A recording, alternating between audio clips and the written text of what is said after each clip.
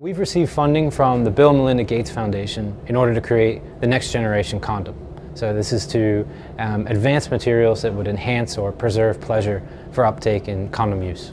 Our project is to replace latex with a new material, and it's something called a tough hydrogel, which is a suite of materials actually that are more skin-like, so they can be made to act, feel, and look more like real skin.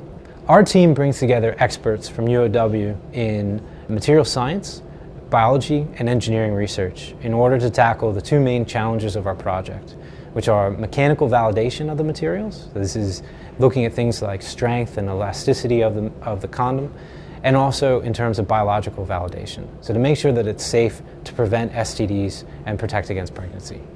So technically hydrogels are water, soil, and polymer networks. They are wet, soft, and self-lubricated, and they can have mechanical properties similar to latex as well, so they can be a good substitute for latex condoms. So most hydrogels are biocompatible. You can find them in things like food additive even.